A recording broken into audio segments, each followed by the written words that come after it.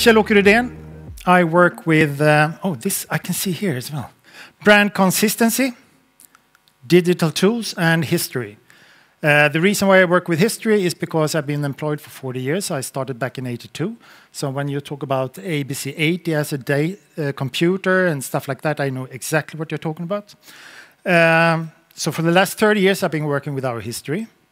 Brand consistency, I've been working with for 20 years. I've been working with the brand in that sense to make sure that we create the image of the company that we need to be trustworthy to make business today and tomorrow. And digital tools is connected to the brand part because what we notice is that the organization needs support to be able to be on brand in all our communication. So I have been involved in several types of digital tools to support them to create great Ericsson communication, where QBank and the DAM tool is one of them. So I think we've been working together for the last 11 years or something like that. Yeah. And before that, we had not one media bank, we had many media banks because everyone needs a media bank or digital asset management tool. And when the organization doesn't get a good tool, they create it themselves. They code it or they use whatever is available. But today, our portfolio with QBank in the center looks like this. So to QBank, we connect our Ericsson.com, Episerver or Optimizely, as it's named now, Kaltura, which is our media player. We use it both for internally in Ericsson Play and also as a player for Ericsson.com. We have Templify that we use for the Office package to create communication, and we have to be able to bring in images in the communication. Then we have Marketo, and then we have the global search tool. We have customer product information and learning product information. And we have the eShop and digital catalog portfolio. And then we also down here have the artwork builder to create easy banners, posters, roll-ups, like one-pagers. So you don't have to have InDesign or Photoshop or anything like that to create those quick fixes that you need. And what I'm going to talk about today is Brand House that we use as our front end. And today is Broom that is running that for us. And the MSC content portal that we run on a SharePoint site. And as Brand House is our front end, of course, QBank is our back end for the media part of Brand House. This one I think you recognize. It's QBank backend. When we started 11 years ago, we had a diverse organization. And we got a wonderful tool that had all the assets on this side and had a folder structure on this side. So we start thinking of how should we use this. And one way of trying to make all the organization to start storing all their assets in QBank, we thought, okay, let's give them their folder. So we have the group function and all the business areas and all the market areas, research and IPR and employer brand and so on and so on. So they feel that this is my space, so they can start putting stuff in there. And then, of course, we had different types of media. So they started up, load up things, tag it accordingly. And when you talk about tagging, these are our tags and our media types. And it's a lot of tags because there is a lot of people and a lot of wishes. I will not tire you with that. I will give you some more information here that we have roughly 92,000 media today, where 55,000 is actually published and used. 30,000 comes from and is published to Epi, Optimizely. 13,000 on Brand House, 11,000 portfolio and commerce, and then we have roughly 1,000 that we go out into the Office package Templify. But still, we have only less than 50% are using the folders. So the learning now for us is that folders is great to make people start using it, but it's not so great when people start uploading stuff and tag it, because when they do that, they think they are done. Go in here and drag and drop it into the right folder they are really not interested in. So what we start with now is to start search folders. And that's a tip. If you don't do that, start with that instead. And you can have a structure there. So the first group function actually filter on group function, the organization, and then it filters on the media types or whatever you want to filter on. So search folders is perfect. Now, as we have so many tags and so many media types, we needed to do something else. This is our media bank front end in Brandhouse. And as you can see up there, we have something called building blocks and ready-to-use content. Before we only had one thing, and we had all the media types there. But to make it easier for the organization to find what they really need, because there are two types of users here. There are creators and there are users of communication. And creators, they are looking for the building blocks, like images, icons, templates, and everything they need to be able to create a communication. And then we have the ready-to-use content. So what we did also was to, what we understood is that everything that we use in our communication use the same tags. When it comes to photos or icons or other templates, they all have different types of tags depending on what that specific media type need is. But when it comes to communication, every communication we do use exactly the same tags. Not only did we be able to create tags, but if you look at the media types, these are all our content types or the different type of media that we're using in our communication. So that made it possible to differentiate every communication in a much more narrow way as well. All of us have been talking about tagging and metadata, and it's king. It's really king. Content is king, but tagging is also king. To tag an asset when you upload it takes everything from 1 minute to 5 minutes, but everyone that's trying to find that media will gain from it. So if you don't tag it, it will not be used. And that's what we're trying to teach our organization. Tag, tag, tag.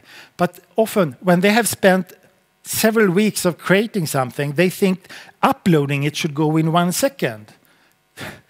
And that is stupid. They need to tag it properly. And when it comes to our communication and how we tag it, we also need to manage our tag properly. And that's why I reach out to Hutan and the QBank team, because they have a great asset management tool, but what about tags? Yes, you can define tags and you can tag your media, but we want to manage our tags. So we need something that manages text for us. So together with them, we developed this tool, which is our taxonomy tool. And it's a very simple tool, but it's so good for us because here we can define all the content tags, content topic, content type, content hashtag. Content hashtags is all the .com that we're using right now. And we have the different target groups, target market, target areas, target personas, and so on. We have the marketing areas, type of marketing. It's a marketing program, which is like can stretch over several years. Then we have marketing campaigns that it's maybe for a month, and we have activation and activities. And then the metadata. And then we have tag management there. But the thing is here that this is the front end. And for every change that is happening here, if you have the notification on here, which many of our platform owner has, they get a notification whenever we update a tag list with something and what is updated. And you can also see here, for example, that this specific tag is used on Brandhouse, Marketo, MNC Content Portal Repository, and MNC Content Calendar. I didn't talk so much about the MNC Content Portal and Calendar, but what we have is we have our assets, and we have the MSC Content Portal, which is SharePoint-based. And that's where we plan all our communication. So whenever we have an asset in our media bank that is going to be used in communication, the SharePoint site has a link to that specific asset. That link is then placed into a calendar item whenever it's going to be used. So they can start, as soon as we have created an asset, they can start planning their communication using that asset in the marketing and communication calendar. That's where they planned the communication. And not to talk too much about our taxonomy, but I would like to show you that it's not only a tool that shows our assets, but we also manage our assets. So the back end looks like this. First of all, we have the administration part where we have some general information where we can change the text in the heading. We have account management where we have all the people that has access to it, and where we also can change the different access levels and every level exactly what they can do. So we can connect more function into an access level. And email templates that goes out when a tag is added on, and when we want them to do things, we can send out mass mails to everyone that is asking for notification. Of course, we can also have webhooks and API, so we can push out the tags to the different platforms where they are used. So far, we have not done that. Let's go back here. The button up there is a download button. For now, we are downloading the Excel sheet where they can filter out exactly on their platform, so they get the tags that are using in their platform. So they still manually update their platform because they want to feel that they still have control. But we're moving towards automatic API or webhooks, so we can push out the tags as soon as we update something. So this is the administration part, and then we of course have an event log where we can check exactly who has done what and when and why. And on top of that, we also have a suggestion box. I don't know if you saw on the first page there, let's go back there again. We have the tag list and we have suggest tags. So anyone in the organization can suggest tags that they need in our communication. I don't have to mention about tags. Tags is to find asset, is to be able to personalize, automate, and also to be able to measure. We know that. Everyone else has said that. And that's why tags is so important. So everyone can suggest tags, and this is where we manage all the suggestions that are coming in from the organization. So we have a taxonomy board that comes from all the market areas and business areas. And together we look at the need, if that tag is actually needed, or if you have another tag, or if you should name it differently. And so here is where we approve the tags, and then if the notification is on, they get information whenever we publish the tag in our taxonomy tool, so they can also update their platform with this tag. Ready-to-use content was all the marketing communication that we have. To be able to motivate our external agencies specifically to deliver all our assets in a secure way and in a consistent way and as ready-to-use content into QBank, we have created a specific upload form. So this is, as long as you, as an external agency, has access to our brand house, you will also have access to our upload form. And this upload form is divided into two parts. It's upload, but you can also go in and edit your asset. As we had a lot of old assets before, like a video, it was tagged as video and all the video tags. But now we want it to be ready-to-use content and with all the new tags.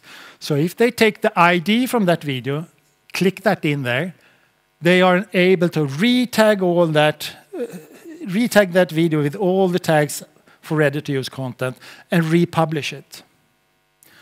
So they can actually update old assets to the new media type through this form.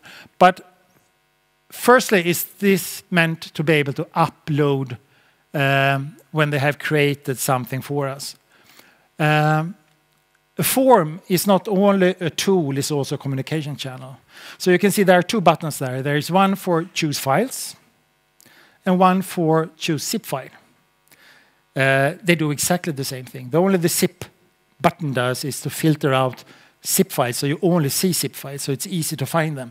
But it's also a signal to them that we want you to zip all original artwork, as we call it, or artworks as I call it, with InDesign files, Photoshop or Illustrator files that you have.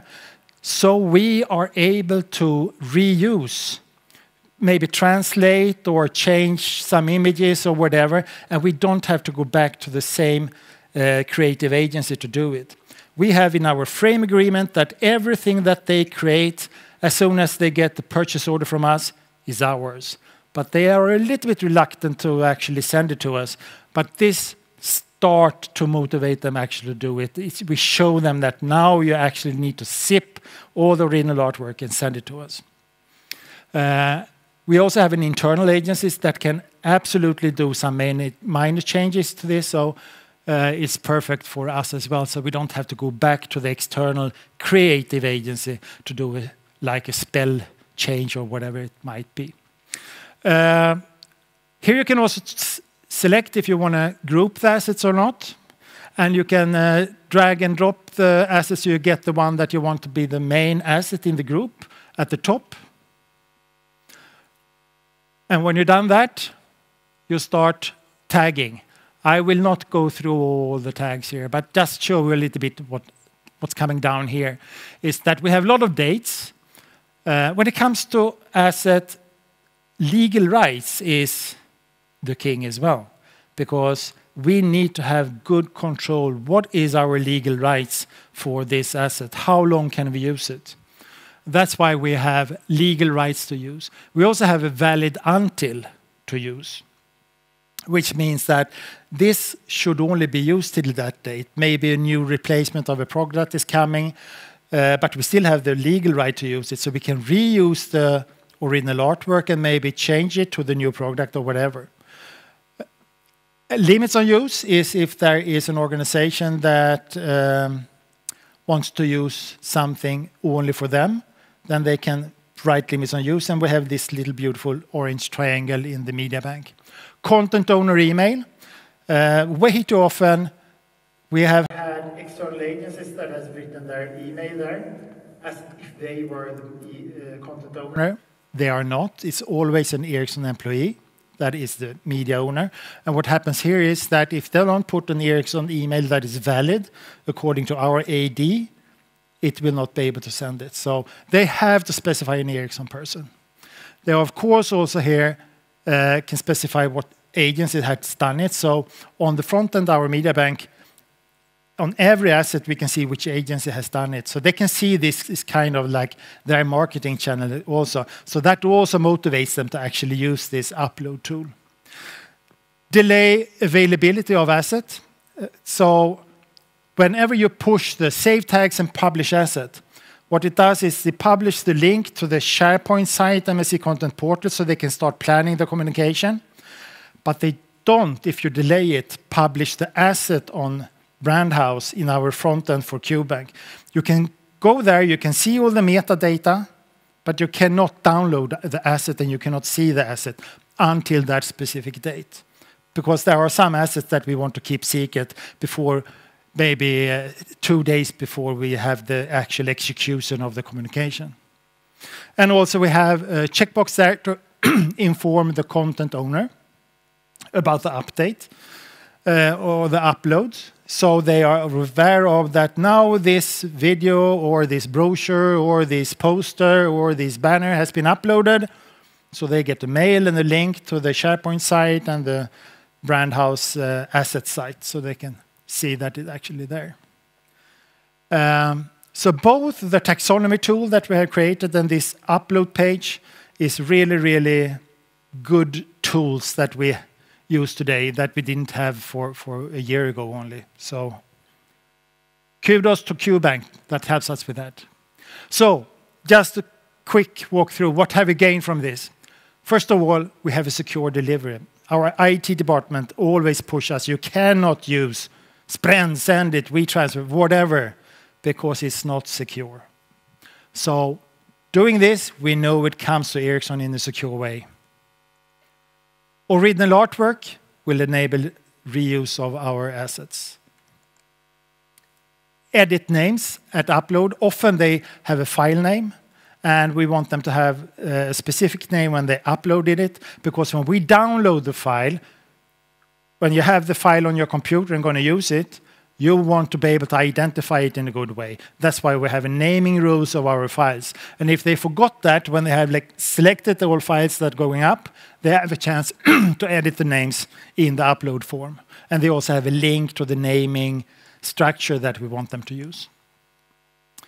We're also able to select and update parent media in group. So if you have uploaded the asset and you didn't update the name and you had the wrong parent media, then you enter the in edit form, edit box there, the ID number. Then you can go in and rename the assets. You can put the right asset at the top, and you can even retag it if you want to.